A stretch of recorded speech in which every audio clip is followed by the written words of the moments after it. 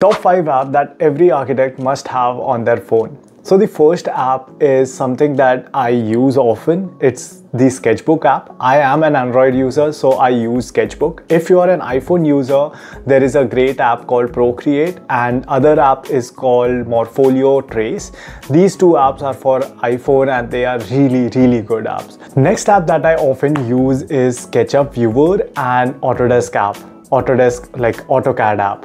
So what these apps help me do is basically make some basic changes in the AutoCAD file, or probably view my AutoCAD file and SketchUp files, which helps me a lot when I'm on site or going to check some drawings on site or check some progress on site, just to do a cross verification and probably sometimes even to explain the site contractor or carpenter that okay, you have to do this, or this is the measurement, probably the dimension over in the documentation that was sent to them was wrong, or we have rectified it. So just to explain them the entire context of why this is like this, it becomes very crucial for all the architects. I think everyone should have an AutoCAD app or a SketchUp Viewer app if you are using any of these two softwares.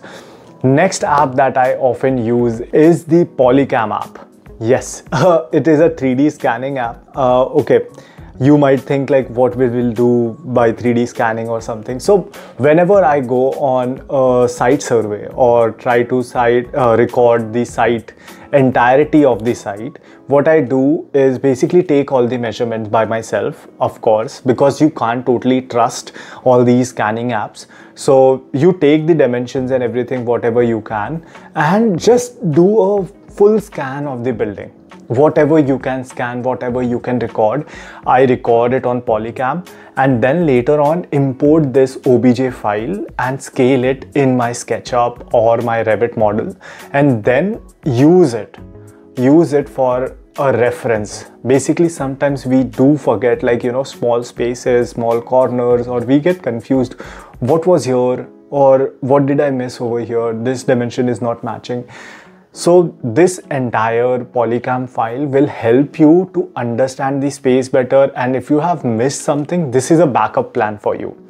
And even if you don't have a measuring tape, I would say that have a Polycam app on your phone and just go and randomly scan the entire space, and then just have a measurement of 1 or 2 walls, and then scale the entire scanned image based on those 2 measurements. So that also helps a lot. This is my workflow. You can adopt any other workflow if you want. Next app is Autodesk Construction Cloud. Yes guys, Autodesk Construction Cloud has an app for tablets and your mobile phones. So what it helps you to do is basically, if you are a Revit user or a BIM user, if you have your drawings and your project on Autodesk Construction Cloud, so what you can do is you can access all your sheet, you can do markups and reviews of all the drawings that you have. Even if you are on site, you can see the 3D models, you can see and even mark certain elements that okay, this is not as per as site conditions, or this is not being built properly,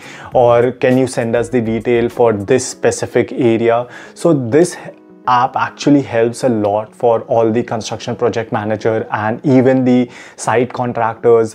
I think all of the people, all the site contractors who are into BIM and who are using Revit often, they all have this app on their phone. Fifth one is Quick Measure. It's a free app. It's free for Android, like Android app it is. So Quick Measure basically uses your camera to measure your surrounding. It is basically somewhat similar to what we have on iPhone, measuring apps on iPhone. So what you can do is you can just use the camera, you can select a corner of a room and just have a rough measure. I would again repeat this, that don't totally rely on these apps. These apps are sometimes not accurate and sometimes they give errors. So if you want to have a basic measurements, if you want to have just a basic idea of the space, you can use this app, but don't rely on these apps completely and start making drawings based on the measurements that you have gotten from these apps. But these apps are really helpful for a lot of people like me who are just going into a space and the clients ask what we can do here, this is this big space. So just to get rough measurement, it helps a lot. Next app is something that I use personally. Probably you might not use it that much, but it's called the Sun Path app, and this app actually shows you the sun orientation on a specific day or specific time of the year, and you can actually see it live through your camera. So it actually helps you to make a basic or calculative guess on what or how you want to orient a structure on the site, or how you want to start the planning even before starting anything on your Revit software or any other software. You can just have a rough idea on site and even show the client like, okay, you are standing here, the sun will be in this direction on this year, and you will have sunlight directly into your living room. So it helps a lot. But I don't know if you will be able to use it, or if you would like to use this, or if you are into that much of sustainability and calculating the sun path and everything.